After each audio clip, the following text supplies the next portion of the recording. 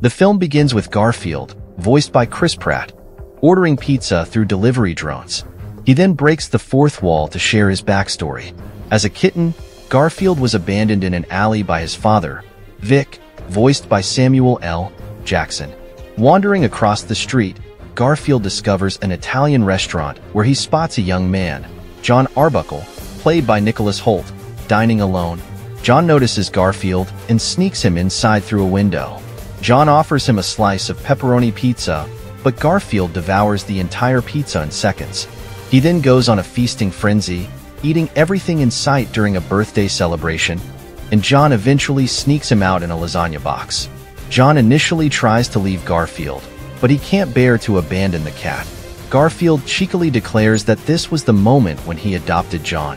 To accommodate his new pet, John moves into a bigger house and later adopts a dog named OD, voiced by Harvey Guillen. Garfield, with OD as his lookout, delights in swiping most of John's food. Garfield narrates that their life is idyllic, aside from the dreaded Mondays, but hints that trouble is on the horizon. One night, Garfield and OD get up for a midnight snack, raiding nearly half the fridge, when two dogs, Roland, voiced by Brett Goldstein, and Nolan, voiced by Bowen Yang, appear and kidnap them. Garfield and OD wake up tied upside down in an abandoned location.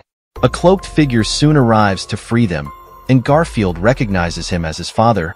Vic Garfield is initially angry, believing Vic had abandoned him. Before they can escape, they are confronted by Roland and Nolan's boss, a menacing Persian cat named Jinx, voiced by Hannah Waddingham.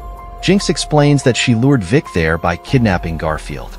In her backstory, she wanted to be a famous cat, but when she went to perform for a talent show, she got stage fright and lost. Later, Jinx met Vic and used to be part of his crew of cats that would steal and fend for themselves. They stole milk from a farm, but Jinx was caught and sent to the pound, even though Vic tried to go after her. Roland and Nolan helped break Jinx out, and now she wants Vic to steal back a quart of milk for every day that she was locked up, amounting to over 6,000 quarts of milk, or else she will have the dogs tear them apart. To show she means business, she devours her henchbird that also helped abduct Garfield and OD. Despite Garfield not wanting anything to do with Vic, Roland and Nolan force him and OD to help Vic pull off their heist. Vic has Garfield jump onto a moving train by launching him from a tree, causing Garfield to ricochet across several things, including, somehow, a parade float of himself, before landing in a pile of manure inside the train. Meanwhile, John finds that Garfield and OD have gone missing, and he ends up staying on hold for a whole day while trying to get help. The trio arrive at Lactose Farms for the heist, while Roland and Nolan keep eyes on them.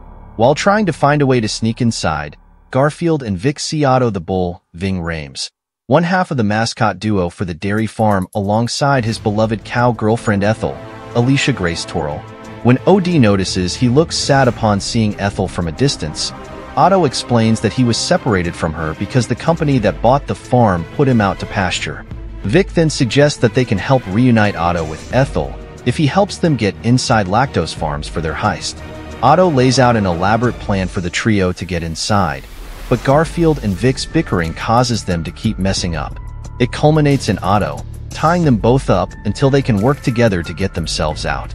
They keep using the vine around them to beat each other up until Garfield vents to Vic over being abandoned. Vic then tells Garfield the truth, which is that on that night, he went to go get Garfield food, but he had to wait until a restaurant employee would leave so Vic can grab food. When he got back, he saw Garfield in the restaurant with John and decided that John would provide more for him than Vic ever could. However, Vic states that he visited Garfield many times while sitting in an oak tree, watching him through the window of John's house. After Garfield forgives Vic, OD cuts them loose, and Otto decides that it would take 17 years for them to fully get ready. But since they have only 48 hours, he declares they are good now. Roland and Nolan go back to Jinx to let her know that Garfield, Vic, and OD are ready for the heist. Jinx then makes a phone call to an animal control station, where a highly obsessive and dedicated officer, Marge Malone, Cecily Strong, is able to translate Jinx's meowing to human speech, where she tells the officers that a heist is happening at Lactose Farms. Marge wastes no time in heading out. The trio sneak into the farm inside children's backpacks before making their way through the air vents. They end up in a part of the factory called the Acorn, which Otto warned them to stay away from. Garfield ends up falling through the acorn but lands on a giant block of cheddar. Unfortunately, the cheese is getting processed. OD tries to save Garfield, but Vic eventually saves both of them from getting sliced up. Just as they manage to find the truck with all the milk, Marge finds them first and holds the keys. The three attempt to outsmart Marge, but Vic ends up with the keys and gets away with the truck, leaving Garfield and OD to be taken by Marge to the pound. Garfield is once again crushed. Outside, Otto tries to get to Ethel, but Marge's fellow officers chase him off with cattle prods. At the pound, Garfield meets the other cats from Vic's crew, including Olivia, Janelle James, and Snoop Cat, Snoop Dogg. They are also mad at Vic, believing that he abandoned them.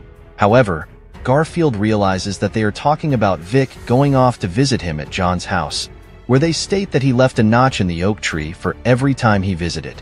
Garfield thinks they were lied to, just as John shows up to pick up Garfield and OD, since the pound contacted him using OD's tag, and Garfield didn't even realize he has a tag in the folds of his neck. Vic brings the milk truck to Jinx, but she then reveals that the milk was never what she wanted, but rather to make Vic suffer and get sent to the pound as payback. Now that Vic is there, Jinx decides she has other plans for him. Garfield is delighted to be back home and prepares to gorge himself on an epic lasagna feast, but he sees the oak tree in the backyard. He walks over and climbs up, where he finds that Vic really did leave hundreds of notches in the tree for every time he visited, and Garfield finally realizes that Vic really has always loved him. He then heads off with OD to find Vic, to John's dismay. Garfield and OD return to Jinx's hideout where they find her bored with her whole evil scheme, which reveals she is planning to throw Vic to his death from the train as it passes over a bridge.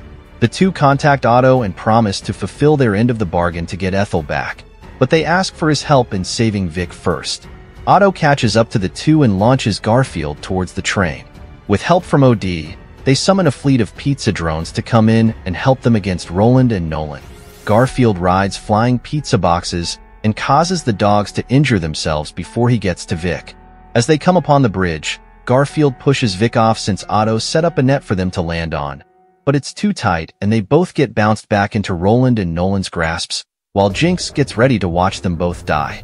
Garfield and Vic reconcile after all they have been through, which touches Roland and Nolan so much that they turn on Jinx. She responds by pushing all four of them off the train, but as she laughs, she gets knocked over too. Otto saves Garfield, Vic, Roland, and Nolan, while Jinx gets caught in the net.